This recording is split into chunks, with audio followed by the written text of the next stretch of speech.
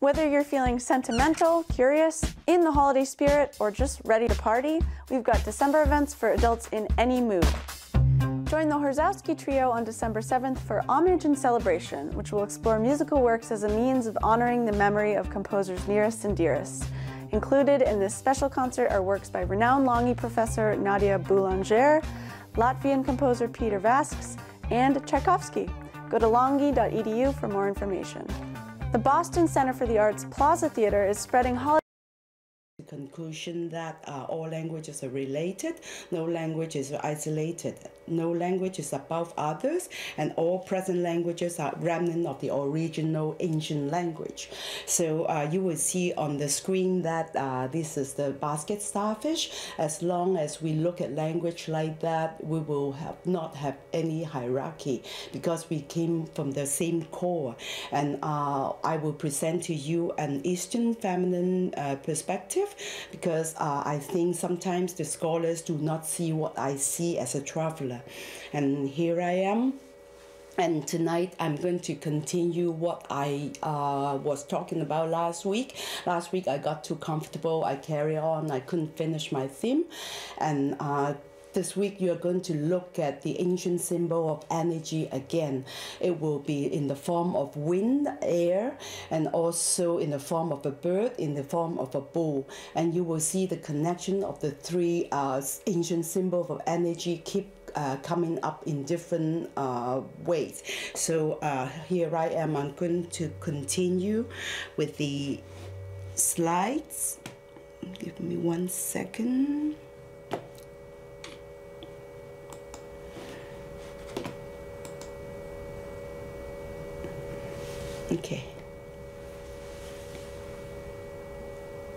Okay, in order to understand the development of language, it is impossible not to look at the spiritual world of the ancients, because the concepts were built into languages a long time ago in a very multifaceted way.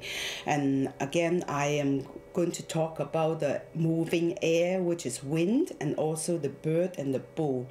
And they are not the animal itself, they are actually the symbol of ancient people's energy. And as you can see right here, during the Ice Age especially, you can actually see air coming through your nose, and those how would the ancient express it, as a symbol of energy? It actually become a very important part of our language.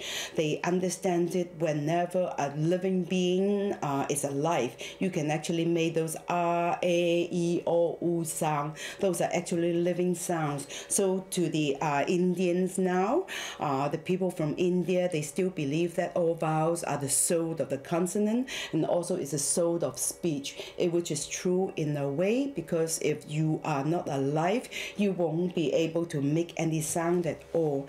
And of course, that bullhorn animal actually turned around and become the A, and is embedded into a lot of our language words, our energy words. First of all, it is air. What I'm going to show you is mostly Greek, as most of the people actually look at Greek as the origin, but that's why I'm showing you a lot of the connection from there. But of course, the connection started a long before that. And you have the air, you have the animals, which is the wind, and because energy is never stagnant, energy is always moving around. And also because the Greek believed that blood is where the soul lives, so aima actually means blood. And if you turn the air around, you can see clearly that two-horned animal. And what I show you just now is a Chinese symbol. Whenever you see that symbol, we also twist it around different direction. We use it to represent any unseen energy. So it is very natural that whenever you see any souled being, like these words like animal, anthropoid, also andre, which is the Greek word for man, and also alma is a Latin word for soul, and atman is the Sanskrit word for soul, and Atem, which is the German word for breath. They are all started with this little energy sign A right there. And also the English name Arthur actually is closely connected to the Sanskrit Arthur, and Adi actually means something begins, and which is the cause of your being. So this is a very important A right there. And also whenever you see that, you will also see a lot of motion words started with the A, E, I, O, U, any of the vowel sound as action, alive. All these words that I just wrote there. And then also the emotion, because the emotion is that little energy that's inside your inside you. So this angry word and audacity, all these were started with the A, because the energy is already embedded into it. So English is not as new as you thought. All this formation was already formed a long time ago. So this week I'm going to continue with the bird forms and the sound. Last week I already talked a little bit about the three different old languages. The first one, this R, is Sumerian Cuneiform. They understood it as the sound of a bird, and of course you see the air line. If you twist it 90 degrees, you will see the air line right there, and showing the motion of air. And then the Egyptian Hieroglyph has the voucher right there, showing a representation of the word R, the sound R, I should say. And the Chinese actually have an R word representing a raven or a crow. All those are actually the bird of prey, and but I will circle this out because the bird form is more closely connected with these two English consonant that you always deal with. It is the hard G, G, or the soft G, J sound. As you can see, the form of them is actually originated really from the bird. And today I'm going to lump them up together. The hard sound, I will be talking about the G, K, G sound. And also the soft J will be also the Ch, Ch, J, J, Z, Z and Z sound. And of course the linguist will give you 2,000 different symbols, but then in the real world, as I travel around, all these sound were actually the same, treated the same, by people. And I'll show you some very interesting words right here. The Chinese actually have a picture of a bird. We call it zhui, or the Mandarin will be che right there. It actually become the bird radical. Whenever we see this radical, we know that we're talking about the bird. And the linear B, which is a Proto-Greek, before the Greeks settled in that area, there were people there who used this writing system, which is called the linear B. The linear B has a zhou sound. Can you see the silhouette of a bird? And actually the Japanese, far away to the east, actually maintain the sound right there. Juru, for them, it actually means the crane. As you can see, this gathering bird actually stayed right there. The Chinese hold the sound as the general bird, but the Japanese actually hold it very closely to the original form as the crane, the bird itself. And the Coptic, which is also in the Mediterranean area, in Egypt, between Egypt and Greek and Greece, and the Coptic alphabet, this is a gamma. You see, this is also the bird form right there. And then the Greek has this word hierano. Actually, when you spell it out, it's like a Gerano, but the present Greek will pronounce it as Hierano or Gerano or Hierano. You will hear different people pronounce it differently. But after all, this is the form in English, and this is the form of that bird as a crane, okay? So either it's a K, hard G, or a soft J, Ch sound, okay? But I want to show you why I lump this two groups together. The hard, as I said, will be this G, K sound. Even the linguist will be using this G sound, which the Greek will be using right there. And then these all this symbol were the linguistic symbol, you know, for all this all this dental, fricative, or whatever you call them. But to make it easy for normal people, as I travel around, normal people actually lump this all together. And you will find that a lot of this sound has a lot to do with birds in different languages. And I will go on to see. After that, after you see the bull as the spirit, the soul, I will also show you the bird also was used as a little bit lighter spirit, as an agile spirit. As you will see, this is also pronounced as a soft J sound, okay? And the little bird, as you can see here, the Latin, this is how the Latin write the G, and they have the gaius right there as a J bird. This is J bird, the tiny little bird. And actually, the English word, all you say about glad, glee, gay, actually also mutated into the joy word. All this J, joy were related, because up till now, even in Chinese, a lot of the description for happiness is a jumping around like a bird, you know. So somehow the meaning still hidden in a lot of languages, but sometimes it does not reveal itself directly. So you have to look at the meaning of the word, and either it is hidden as a form, or either is hidden as the jumping of the bird is to show happiness. Okay, this is the Chinese word again, joy, a che, right there, and it's for the bird. And this is Sanskrit ja. Can you see the form right there? This is cha. And for Sanskrit, whenever you see this, either it has something to do with life itself, or it has to do with speed, fastness, okay?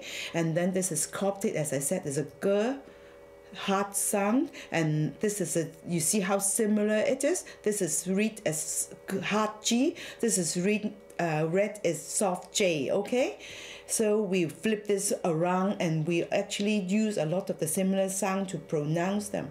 And this is Siddham. Siddham is actually used in to record Buddhism in the East. And a lot of the Japanese actually still use this writing system to write Buddhist mantras. Okay, this is a jar. Can you see the similarity between this bird and that bird? And this is Tibetan. This is also a jar. And this is Z in Tibetan, and they just flip it around. This is J in Tibetan, and in also Tibetan they have a more direct bird form. This is J, and this is Che. Can you see all the birds are flying around? And it represents all this lump of these sounds, ch, ze, j. All the linguists will be representing them with different symbols, but they are actually all the representation of the bird itself. And this is Turkish ch, and a lot of the words about speed also, and also grouping will be using this symbol right there. So a lot of the people in the ancient time, they actually used the sound to represent the concept itself. This is lineal B Joe. As you can see, this is the bird, and this bird itself is different from this tiny little bird. The bird actually comes to the long neck water bird. This is grus, the Latin word for crane. And this is the Greek word Gregory. Gregory actually become your word, your name Gregory. Gregory actually means speed, actually swift and fast, okay? And as I said, you know, whenever you see a lot of these words, whenever you see a lot of G, it always means chapping, chattering, and also the speed itself, which is the representation of a bird. From that Gregory, you can also see the English word aggregate. Can you see it very clearly? The greg here is actually the root pointed back to the grus, the crane itself, because the crane is an aggregated bird.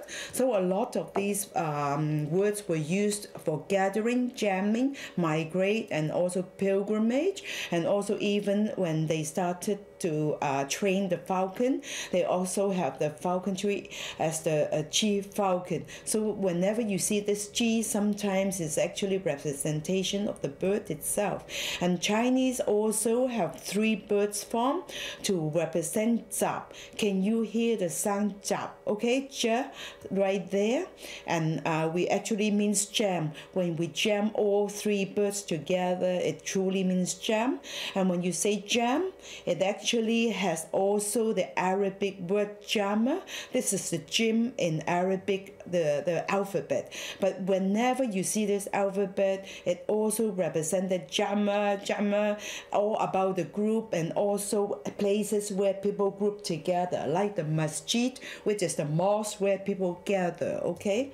And it seems that the bird as a spirit is already very clearly registered 17,000 years ago in one of the French caves, Lascaux. And if you look at it carefully, you will see that, you know, the man that was knocked down by that big bull actually turned itself into a bird head. Of course, we do not have evidence of why it turned into a bird, but as you can see that it seems that the bird as spirit is already lingering around 17,000 years ago, and all we have now is still part of the ancient tradition. And now I want to see how the ancient represent the winged souls. And the ancient Egyptian hieroglyph has these 3 symbols, all representing the soul itself. This is, of course, the bar bird, which is part of the soul, and this is also Ach. They pronounce it Ach as the soul, and this is the goddess of the writing, who presents herself at the after people died, and he was there to register the death of the people, And then if you look at this arc, the soul, when you look at the real bird, you understand why people use that bird. Because in a climate, when you look at the ancient Egyptian, when most of them are bald or they have very tidy wig that they put on their head, this bird itself has hair like that, which like people who doesn't comb their hair. So for them, it's a very poor soul that is like a dead person. That's why this image actually lived on as a ghost itself.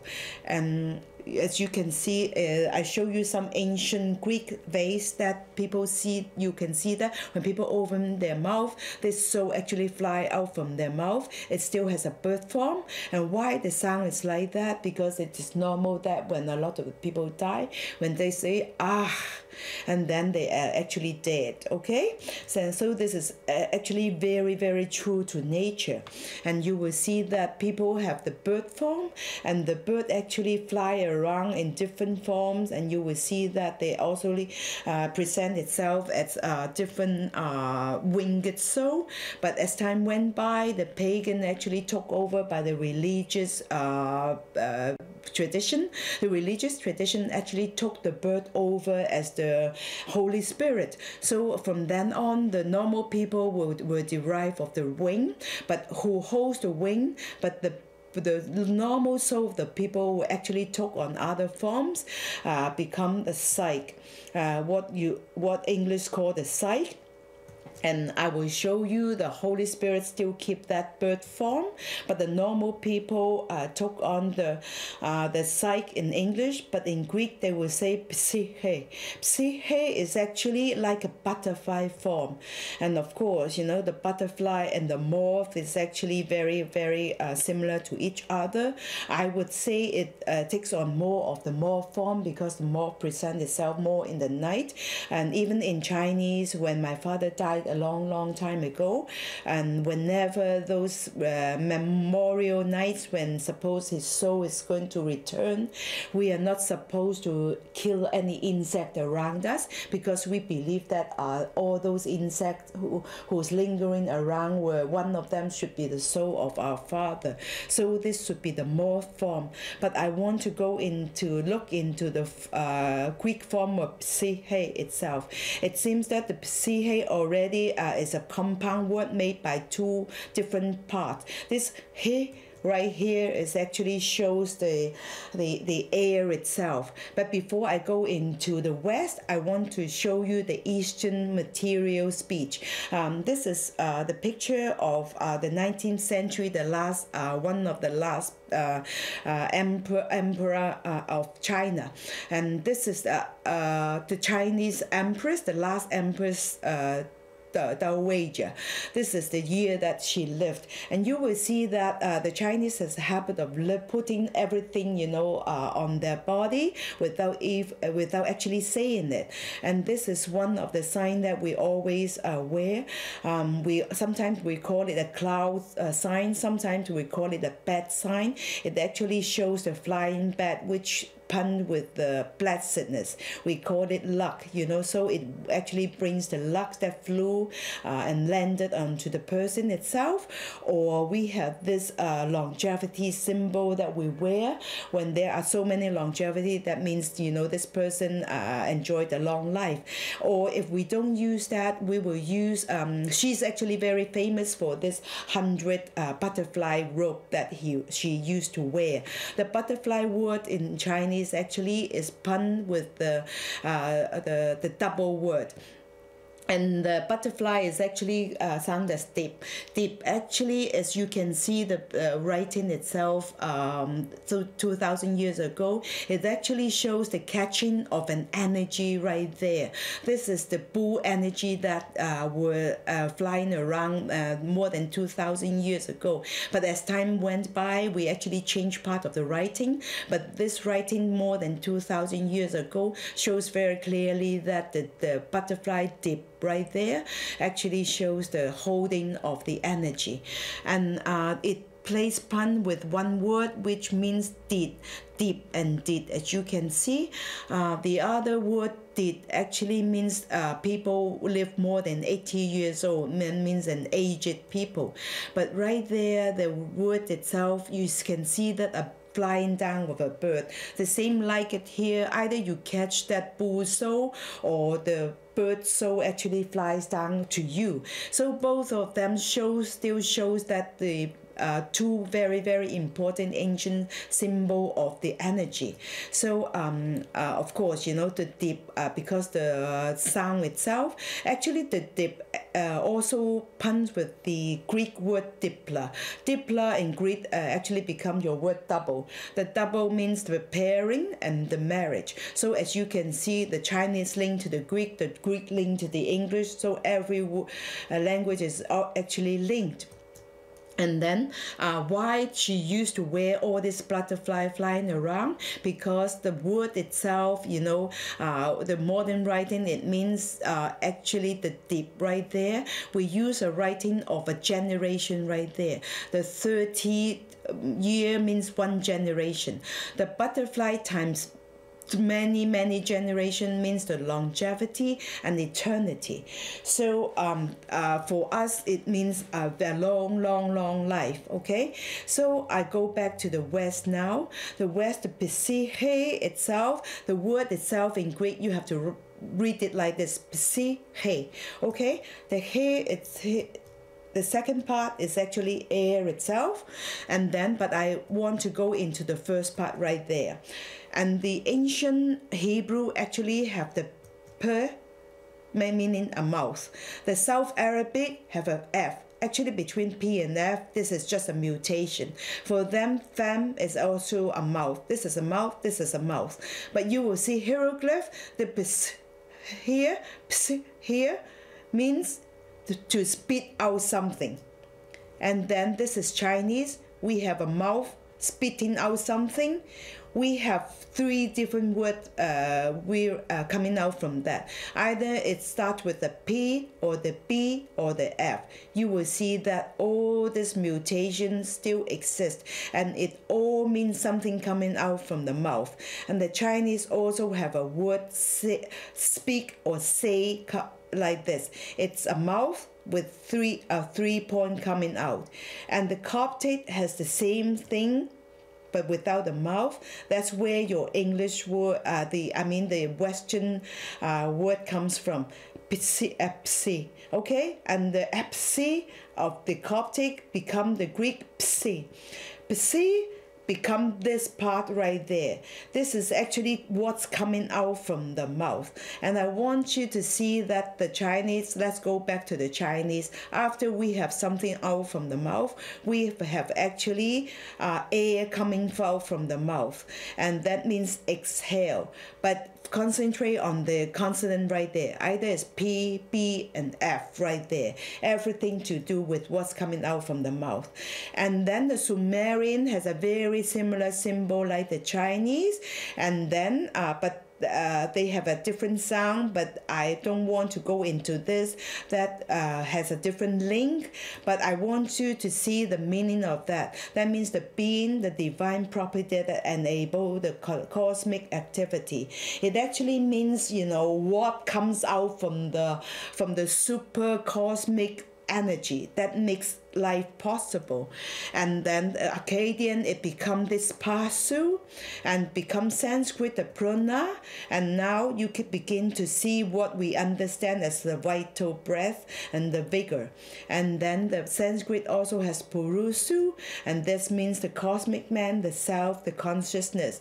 Up till now, you begin to understand more what we modern people understand. This is the universal principle, that little bit of soul that we are talking about. Now we go back to the what we were talking about, the energy itself. It seems that the ancient already set up a system believing that there is a cosmic energy that blew into us, that gave us the soul, and that presents itself in all kinds of writing that gave us the life. And I want to show you quickly what appeared in the very famous Indian epic, Bhagavad Gita. It shows that the ancients started to control their breath, and they were meditating to try to find their self, and also try to control their fear, their anger, and desire. And all this were represented by all those three animals. So because of time, I will begin to, I will round up now, and my talk today is all about the ancient, talking about the cosmic energy, the air, the bird, and also the bull itself. They all use this three symbol to represent how they understood the energy come from the cosmos, and then also how they started to understand the self. And okay, thanks.